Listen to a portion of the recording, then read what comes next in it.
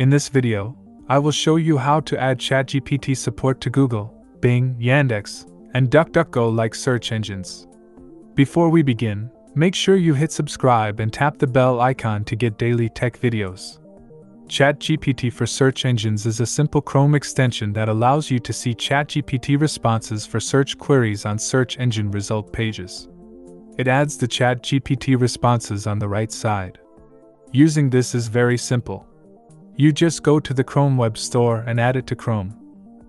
Now you just have to make sure that you are signed into your OpenAI account. Open google.com now and then type a search query. You will see that apart from Google search results, there are ChatGPT responses as well. Same thing you can do on Bing as well. Just type the search query and it will show you a ChatGPT response. Yandex is also supported. Just ask anything on Yandex and it will show you the response.